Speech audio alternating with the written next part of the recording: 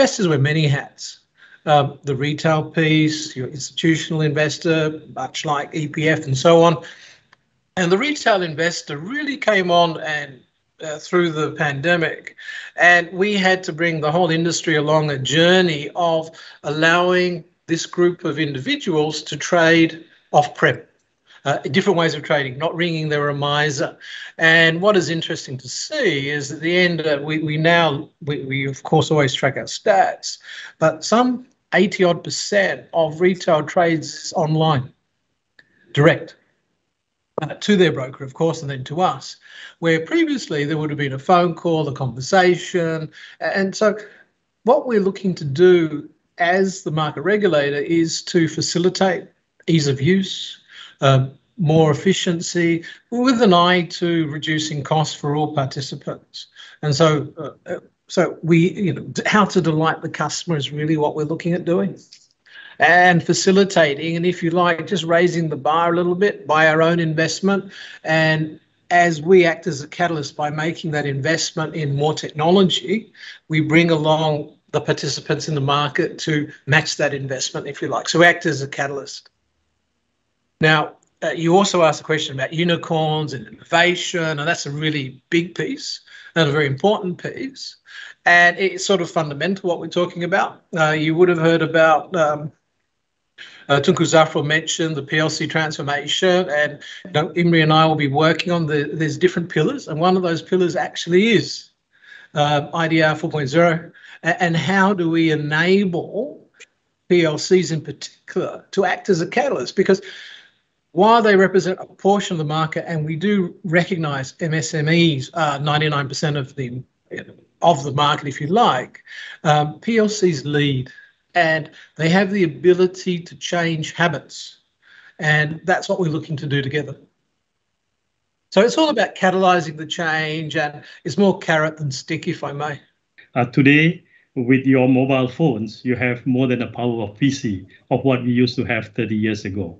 So we kind of fast forward today from an era of what used to be a very device-centric, because actually not very long ago, if you think about it, anything you need to do, you got to go to your PC and look at it, even your calendars. But today we have moved away from what we call a device-centric world to a very data-driven world. And now we live in an era of a mobile-first, cloud-first world, or the intelligent cloud, the intelligent edge world, where information can be accessed anytime and anywhere. And with that change in how things are changing, Microsoft's own mission has also changed.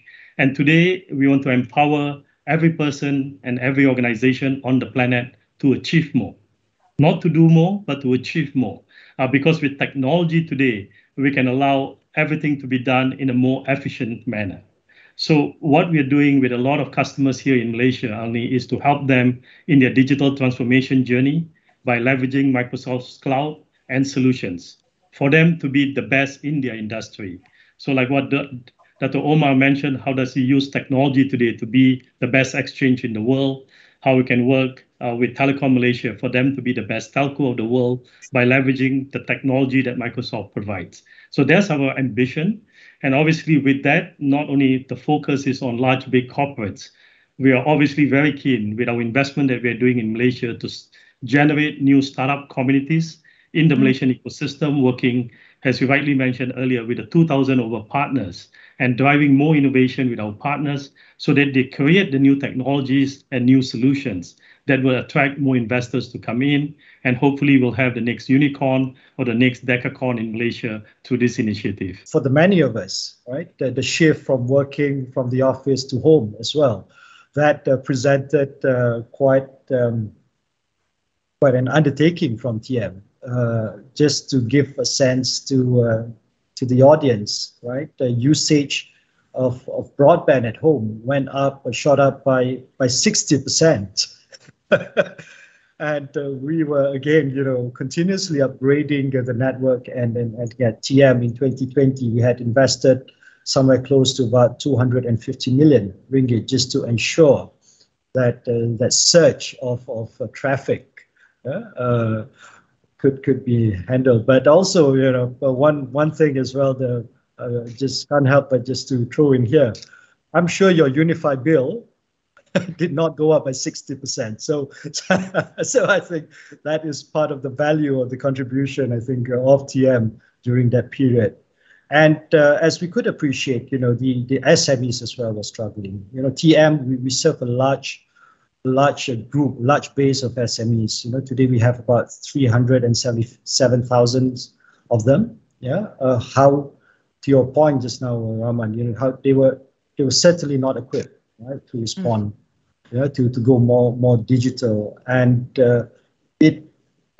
clearly we knew that the government had the digitization fund, right, to be distributed this year, but it requires a lot of handholding for our micro as well as small businesses in terms of the awareness, right, in terms of for them of the various solutions that's available for them. A bit more of a hand-holding, and this will be a continuous journey for our country, I believe, for us to really bring our micro SMEs and back on its feet again, and continue to play the role that they do in terms of their contribution to our GDP as well as to the employment. So that's a bit of a flavor on how it was for TM across, the frontliners, across serving Malaysians at home as well as the SMEs. What I think was really good was that our digital team launched us into Microsoft 365 just before the lockdown. So when we were adapting to working from home, for most of us, the fact that we had Microsoft 365 to ease us into this was a fantastic arrangement for most of us.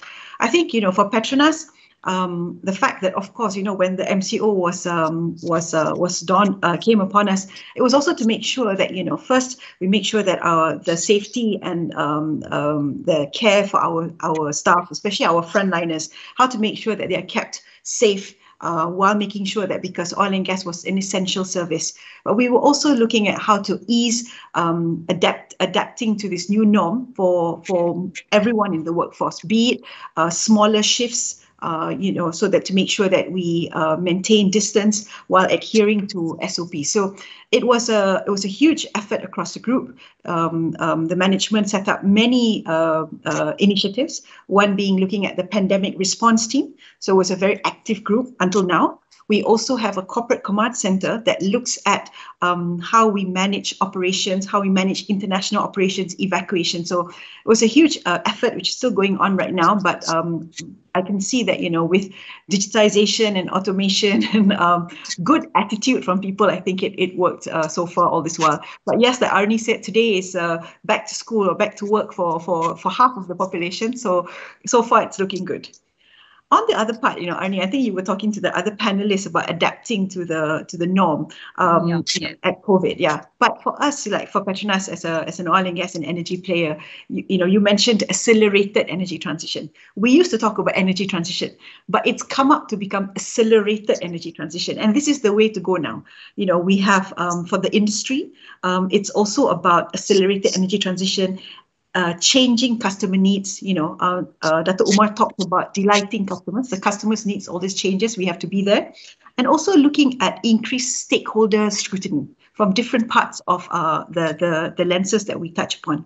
So, when we look at how these behaviors change and continue to evolve, our workforce as well, how our workforce works, and also the expectation will also continue. So one thing that we have to adapt to is that this new norm is not just for employees or customers, but it's for all stakeholders, our lenders, our shareholders. So what we did was, to look at how do we actually manage this new norm, right, under an accelerated energy transition. So we keep asking ourselves these tough questions, right? And we have our statement of purpose for PETRONAS to be a progressive energy and solutions partner, enriching lives for a sustainable future. So how do we pave our way forward, strengthen our resilience in business so that there's long-term sustainability while still managing this strong license to operate? We look at innovation. What can we do so that we can have, we can continue to have superior performing businesses, and also diversification? How do we look at future workforce?